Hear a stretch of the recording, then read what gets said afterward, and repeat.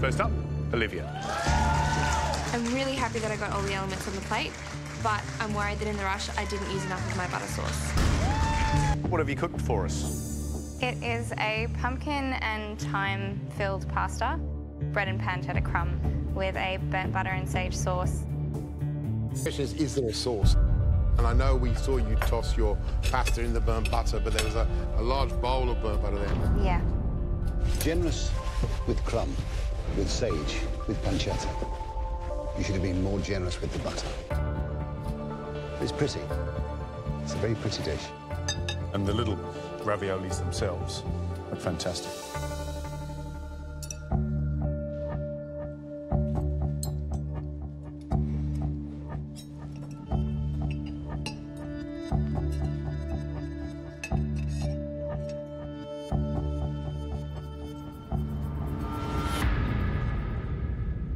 What do you reckon, Shannon? Well, from the brief perspective, the ravioli's nice. The only thing is that what Marco mentioned about the butter, when you add more butter and it actually becomes a sauce, you don't get that greasiness. There's a slight greasiness. But look, watching you work, I was like, soda bread. My God, what are you doing?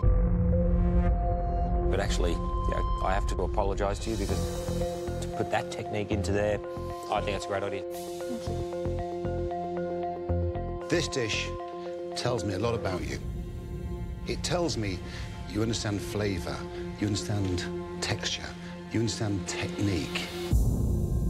But you needed the butter to absorb the crumb. Yeah. Very clever dish. Nidhi, you're next. My ravioli hasn't turned out the way I wanted it to be, but I'm hoping that I've done enough to impress the judges. I really want a chance to fight for the immunity pin. Nidhi, what have you cooked? Mushroom, ricotta and bacon ravioli with porcini broth and some sage butter and bacon crumble. It does look rich, doesn't it? Although those ravioli aren't the most even.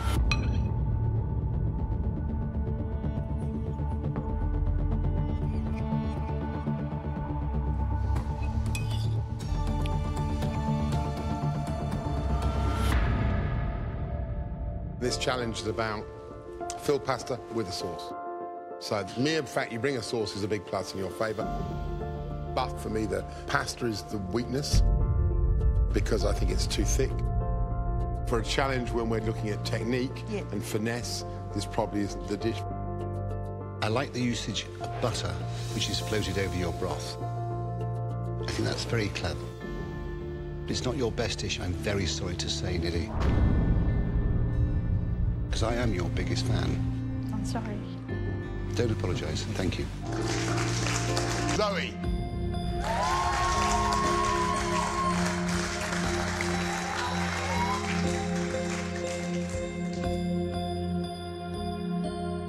Zoe, what have you cooked?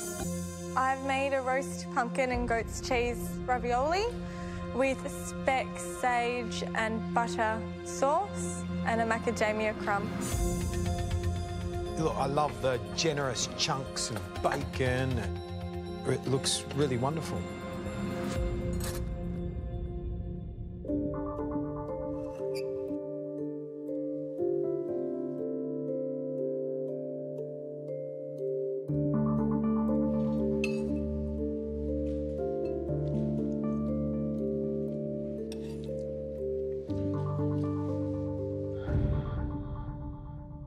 I love it. I absolutely love it. I love it because you've not been shy with the nutmeg. You've sweetened that pumpkin with a bit of honey, which is great, so you've got over that problem. Yeah. There's enough butter lurking at the bottom of the bowl so you actually get that kind of... I think it's absolutely delicious. I love the sage, I love the crunch. So for me, that's a cracking dish. Flavour, flavour, flavour. Really good pasta too. Thank you. You know, when I looked at it first, I thought there's not enough sauce, but when you eat it together, it works brilliantly. Delicious, delicious, delicious. And I like the fact you didn't overcook your bacon to the point where it's gone salty. Yeah. Really good. Well done. Thank you. Zoe, it's pretty obvious that you have won this challenge. You will be cooking against the top chef for immunity. Congratulations, Zoe.